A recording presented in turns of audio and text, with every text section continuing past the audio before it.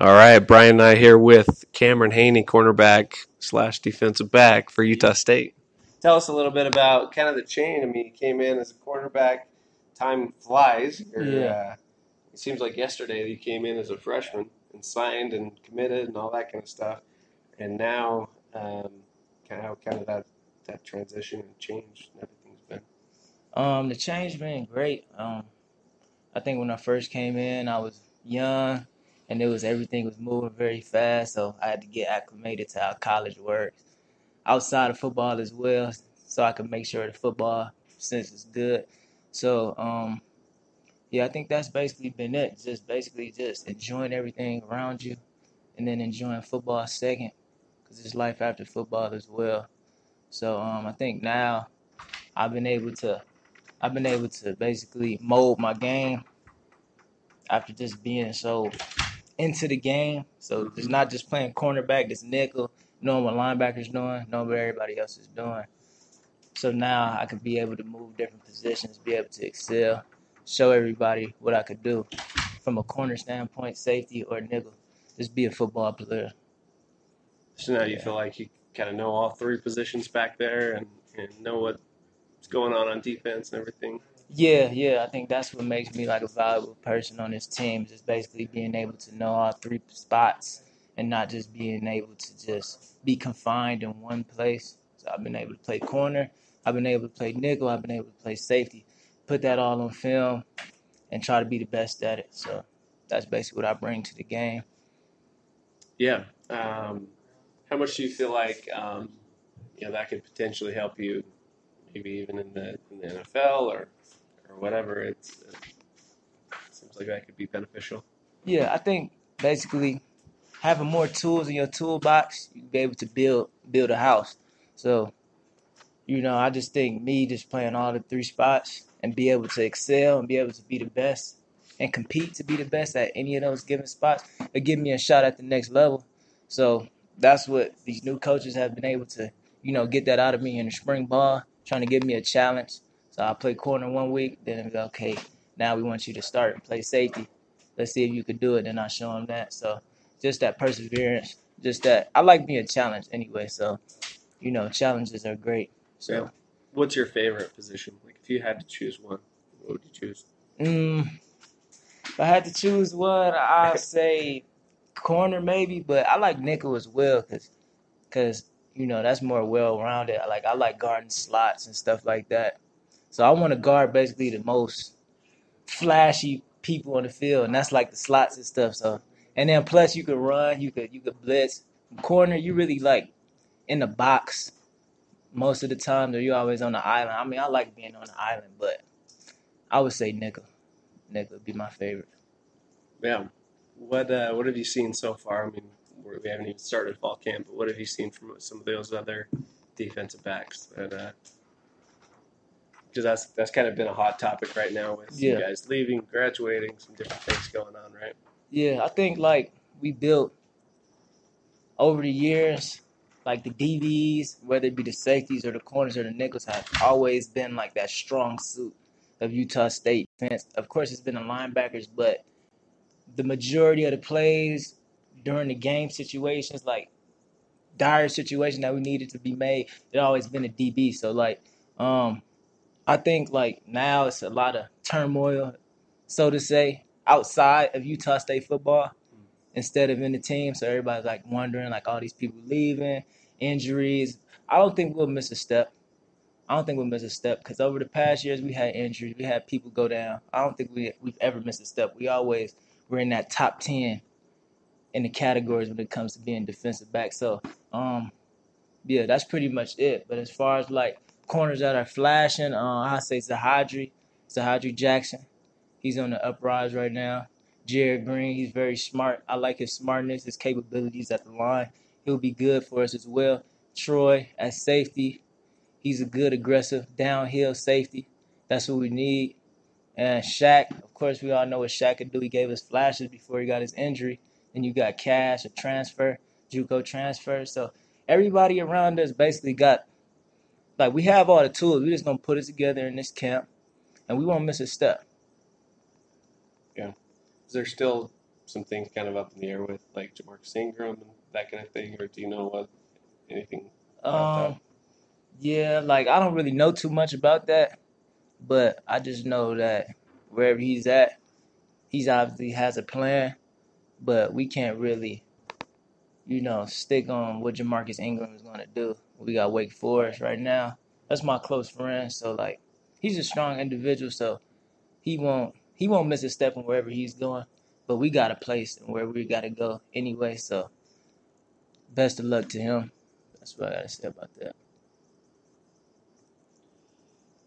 Talk about what was the move to safety about the last 2 weeks of spring ball. Was that a surprise? Was that something that was kind of planned? And once you talk about that, how did you feel about it? Like, how did you feel your last 2 weeks when at safety?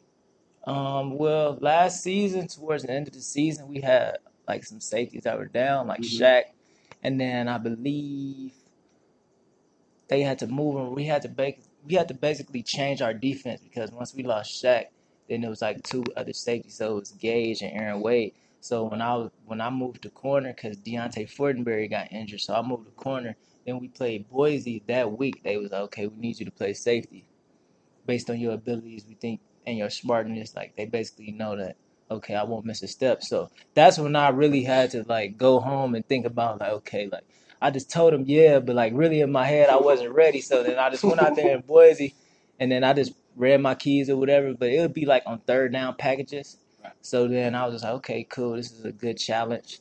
And then coming into spring, I was at corner and I was playing corner. Everything was good for the first week. But then they were like, okay, let's see you at safety. That's what I had a meeting with my head coach. He basically said the way I moved or whatever, that'll be good for the next level. And let's just see how you move. If you don't like it, then you could leave.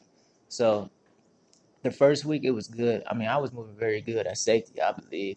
And yeah, it was just a good transition. Like it was the same as corner as nickel to me. I mean, some people probably see that as a challenge, but I just take every mental approach. I just take it like, and I see it as a challenge. I just work on it every day. So that's pretty much it. You just mentioned mental approach. Take our listeners inside your head and kind of let them get a feel for what you're looking for when you're on the field. What are you keying on? What are you looking for as a quarterback? Well, what I always look for, I always look in the fourth quarter film first, and I look at whatever their plays was, whether it be if they were trying to win the game, or if they were down, or if they were up in the game. So I just look at how the wideout tendencies are. The number one wideout, is he still aggressive? Will he get up off a press? Like however he deals with certain aggressions, or however like their team and their offense acts under pressure. So I go at those plays first before I watch the whole game. So I just figure out who's their best player. Then I look at, okay, now I'm about to look at him under these pressure situations. So 3rd and 10, let me see how he moves. Let me see if he wants to catch the ball. Is he shying away from it or whatever? And let me see what the quarterback does. Do they have their own cadence, them, and other things like that of that nature? So that's what I basically do to go over my mental approach because I want to see how are they going to act under those dire pressure situations. Will they fold or will they stay strong? So that's how I really take it like that. A lot of people probably just watch like the whole game or whatever, but I don't really watch the whole game because I pretty much know what they're going to do. I want to know like, okay, who are they relying on when the game is on the line? How does this wide out move? Whether it be wide out, tight end, or running back. So I just look at the whole thing like that. And I pay attention to the quarterback as well. So pretty much the quarterback, their main wideouts, well, maybe two wideouts and then the running back. That's it. That's pretty much what I read. It's just those pressure situations, like those mental moments or whatever it may be. So that's what I look at. So, looking back at last year, the defense was a big play defense. Obviously, the offense made a lot of big plays, a lot of Yeah. short, scoring drives and different things like that. What do you expect from the defense this year? Do you feel like um, there will be that big play capability again this year? Yeah, I think our defensive scheme last year was pretty much different now. But I think now this defense allows us to run around more. Last year was pretty much a base. Everybody knew we were pretty much in base, but now we've added a nickel, which we haven't had since 2017 when we were under Miley and Shaver. So now we're pretty much adding a nickel. So the passing game, I think it'll be more flashes out the passing game as well. We do a lot of man and stuff, so it should be good. I mean, we just trying to be the best team we could be this year. So last year, even like last year, it was good. Like it was great. Like that was a great defense. But now we just moving on, trying to develop like our new culture or whatever, and then we'll go from there. But we always end up in that category, so that won't be a hard thing to do. So we'll be fine. Probably more man-to-man on the outside, though. Yeah, it'll be way more man-to-man. It's way more man-to-man now than last year. Last year we were just pretty much base. So now we're man-to-man. We get in your face. And, yeah, it's just more of a ground and pound defense this year. Okay. Talk about any personal goals that you set moving into your senior year this year. I set a lot of personal goals, but my main one would be I want to be the best, most versatile defensive back in this school, in this country, and in this conference. So that's basically what I'm aiming for. I really want to be a football player, so whether it be safety, nickel, corner, I really want to be that man. And during this camp, I'm really going to harp in on learning, like literally learning everything there is to safety, nickel, and corner. So wherever I be in game time, like I want to switch out from, like say first down I'm at corner, okay, then third down you might see me at safety, but I would never miss a step. You get what I'm saying? So I want to be great. So I want to take the hardest challenges and make it look like it's easy. So that's my number one goal. And second is also win a Mountain West championship. Well, those are both the first ones. That's gonna come as well. 1A, 1B. Yeah. 1A, 1B. So 1A, 1B. So I want to be the most versatile defensive back in America. So that's what I want to come. That's what I want to come with this year. So yeah, I'm gonna show everybody what I can do. Again, going into your senior year, tell our listeners why you chose Utah State coming out of high school. I chose Utah State because their defense fit what I wanted to do, what I wanted to be. I feel like not a lot of people know us. Like, okay, let's put it like this. Okay, nobody really knew who Utah State was until the end of the season. You know what I'm saying? Yeah. So it's like the end of the season, you see the statistics coming out, then you see, okay, now, wow, they have all these interceptions. Wow, who is this person? So that's basically what my identity was in high school, coming out of all-boys school. You didn't really much hear about us until the end of the season. Then you see all these accolades and you see all these awards that they were achieving. So that pretty much matched what I wanted. And plus, I went to a Utah State game in 2013, and I never seen the defense play like that before. So I always told myself that when my recruitment starts to build, then I want to get that Utah State offense. I mean, that Utah State offer, Utah State offer, and I just want to come here. And then I was under Jalen Davis, so he was my recruiting.